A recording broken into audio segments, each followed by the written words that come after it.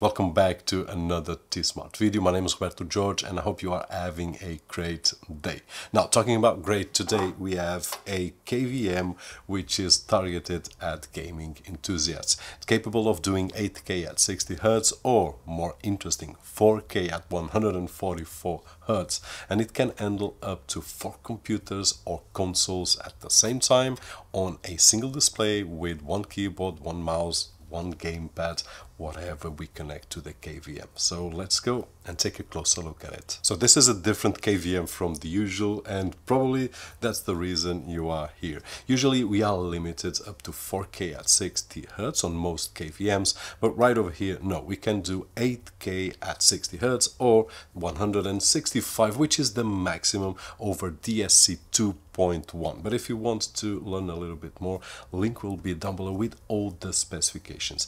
The usual will be 144 at 4K or 120 at 4K, which is the most used on most modern consoles. So it will depend on the computer or the console that we are using. The beauty is that for those that want to control up to 4 devices, not only computers but also next generation consoles, this will be great and will give us the freedom to have all the devices connected to 1 or 2 peripherals like game keyboard or even a gamepad, and we can cycle through them. So if I have a computer to work connected to this KVM and then I have my gaming station connected to the KVM, I will have everything without having the need to bypass any cable. Actually, it will support 12-bit video, HDR10, Dolby Vision, NVIDIA G-Sync and AMD FreeSync. So I believe that we can connect most of the gaming consoles and computers to the KVM. And with this long intro,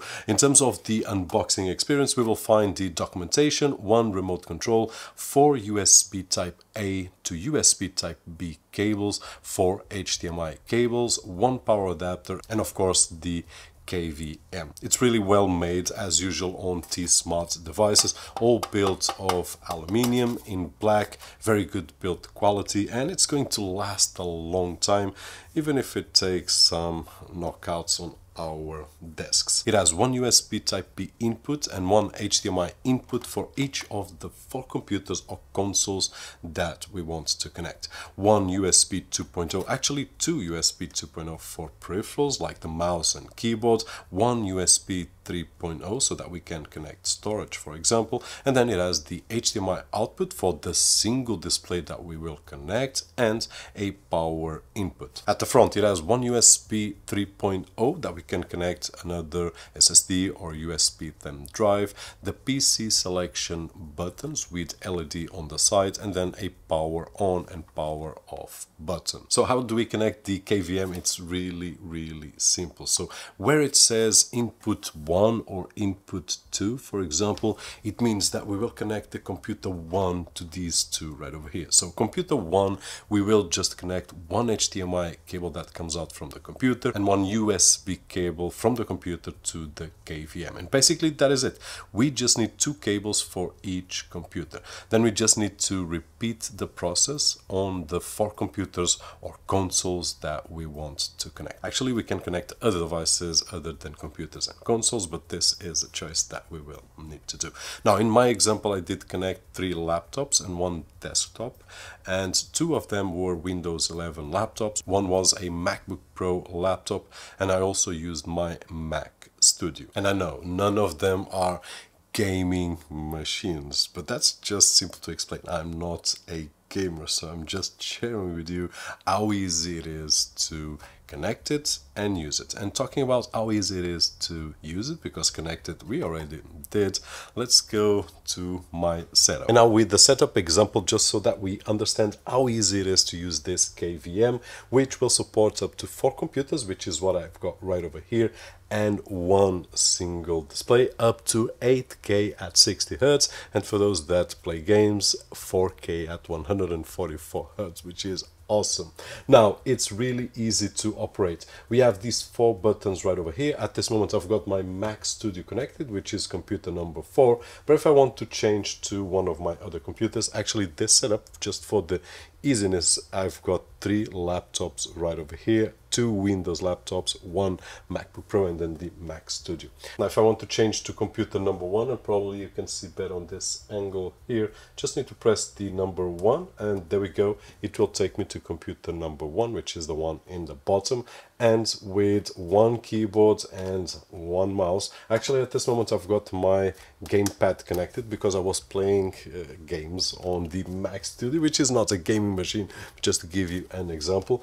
This gamepad will cycle through because it's connected via KVM. So if I want to play a game here on Windows, I'm ready to do it, and then if I cycle to Mac Studio I can use the same gamepad without having to disconnect anything, and of course I can use the mouse and the keyboard. So we are on computer number 1. We can see that by the LED indication right over here, which is on at this moment. And then if I want to go to my computer number 2, just press the button number 2 and it will go and take me to the Windows computer number 2, which is the N1 right over here, one of the computers that I use on a daily basis. I will try to leave a link down below just in case you want to check that out. Now I can work on this computer normally with the keyboard and with the mouse. I can do whatever I want, and there we go. If I want to change to my MacBook Pro, I just need to press the number 3, which is my MacBook Pro right over here, and it will give me MacBook Pro with the M1 Pro and 16 gigabytes of RAM, a different wallpaper so that we can just differentiate from the Mac Studio. So now if I press number 4, we will go to the Mac Studio right over here, which is my computer number 4. We also have the on and off button, which at this moment I will not press. Now I'm using the gamepad connected here, and I've got a keyboard and mouse at the back, but if I want I can put a SSD or a thumb drive and it will cycle through the computer. So if I want to pass data from computer 1 to computer 2, I don't need to connect and disconnect. I just need to have the USB pen drive or the SSD, and that is it. There is other way to change between computers, and that is with the remote control that comes included and has these buttons that we can see right over here. So at this moment I'm on computer number 4, but if I press number 1, for example, it will change to computer number 1 that we have seen, which is our Windows computer. Now if I press number 3, it will take me to my MacBook Pro, which is computer number 3, and we can always see right over here the LED indication. Right now if I want to go to computer number 2, I will go to computer number 2, and basically this is the way that it works. So if it happens that I'm a bit further away from the KVM, instead of pressing the button I can just connect. And this is usual if I want to have an Android TV box, for example, on my 4 computers. One of them can be an entertainment device, and if I want, I have connected to a big screen. I can just lay down, press the computer, change to number whatever I want, and instead of having a computer I do have my entertainment box, which I can control at a distance, and like this might be easier than having to press the button. But to operate the KVM is easy, as we just saw right over here, pressing the buttons at the front or on the remote control. And that is it, simple as this. Take it out of the box, connect 4 devices, computer, consoles, or any other device that we want, connect it to a display, plug in a mouse, a keyboard, a gamepad, whatever we want, and that is it. We will have a refresh rate up to 165 Hz at 4K, which is just awesome, especially for those that besides work also have a gaming workstation connected, and at this moment no limitations in terms of resolution and refresh rate. That being said, hope that the video was helpful, and if it was, don't forget that usual thumbs up right over there. If you haven't subscribed to the channel, please consider doing it. So any questions, feel free to comment down below, or you will find also the email for TESmart so that you can ask your questions, and if you need help on selecting the KVM right for you. That being said, my name is Roberto George, and as always, I'll see you on the next one.